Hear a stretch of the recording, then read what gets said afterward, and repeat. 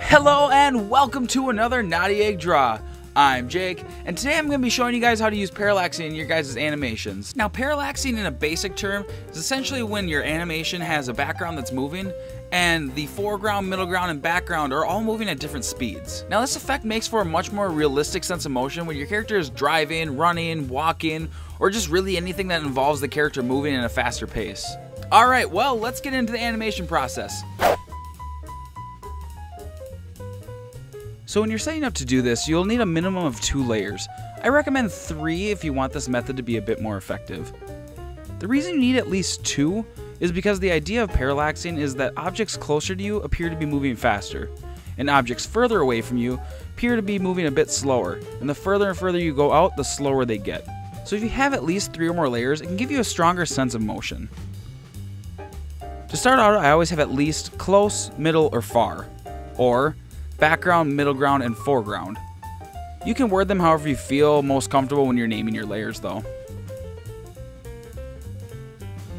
Now right now all I'm doing is setting up the imagery for my layers, and this is one of the moments where doing a copy and paste doesn't really hurt. But that's up to you. But if you're trying to be a one-man animation studio, it can be hard at times, and if you can cut some time out of things, this is the place to do it. Repeating backgrounds in fast-moving animation where someone is either driving or running has been used for decades. You can watch something like Scooby-Doo and you'll see this method being used all the time. Now just remember, when you're setting up your scene, you'll want to give yourself enough assets to actually move the stuff across the screen. The layer closest to you is going to need a bit more objects to spread across the screen, since they'll be clearing the screen much faster.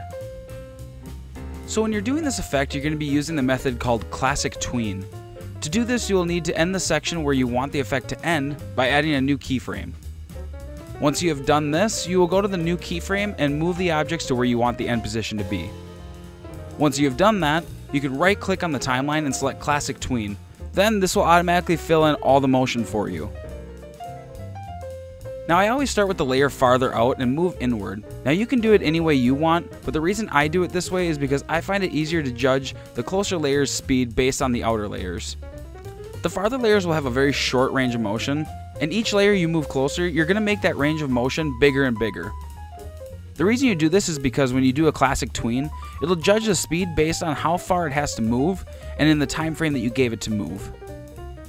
When I make these movements, I like to use the arrow tools to make the motion, because if you use the mouse and even if you're holding shift, you may make it drop a little bit and make the motion turn out a little off.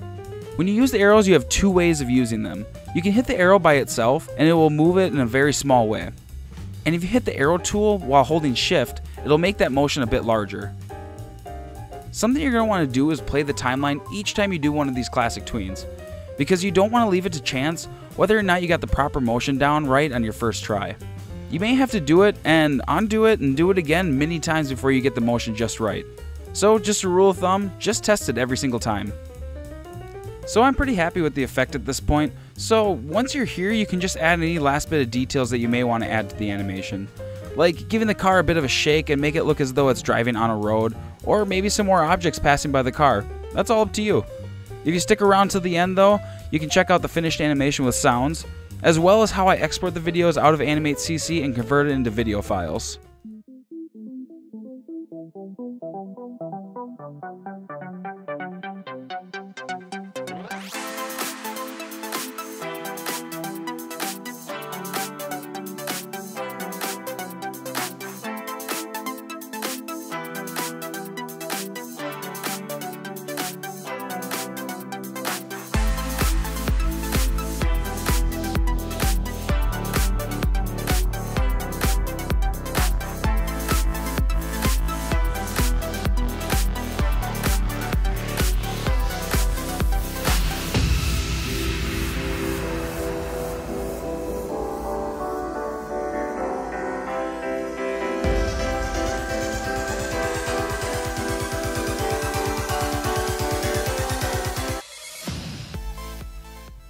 Okay, so once you've finished your animation, you're going to hit Ctrl plus Enter, and this will export an SWF file.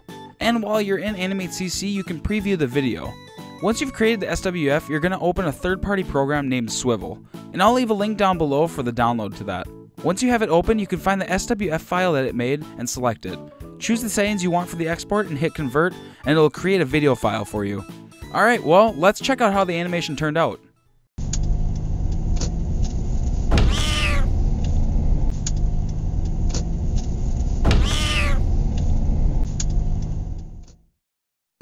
So that's it, everyone. I hope you guys enjoyed this video and you learned something from it.